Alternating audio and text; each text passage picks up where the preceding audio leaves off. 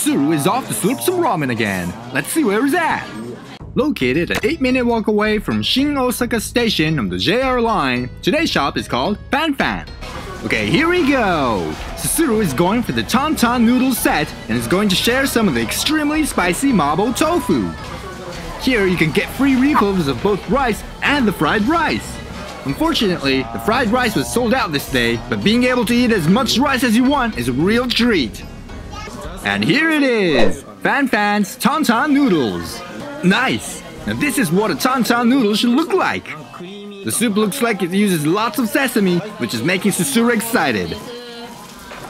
And the Mabo tofu is literally boiling hot. Okay, bon appetit! Let's start off with the soup.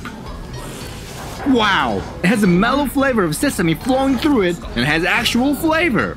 And surprisingly, the nuts are doing a wonderful job to the flavor too.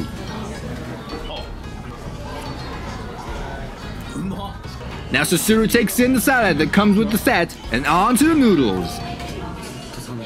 And slurp! Oh! They're really slippery and highly slurpable. The sesame-filled sweet flavor of the soup goes great with the noodles as well. With one bite, you might get the minced meat, but with another, you might get some of the nuts. So every bite you take is a new sensation. The white-green onions probably bring the best accents.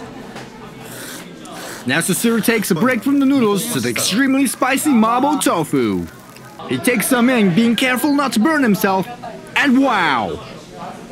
It's really properly spicy and your tongue becomes quite numb, but beneath all that, there's a nice soothing flavor.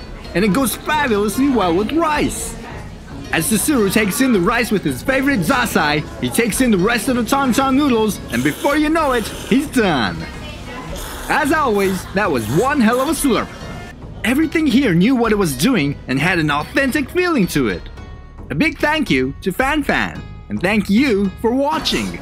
We'll see you next time at the next ramen shop.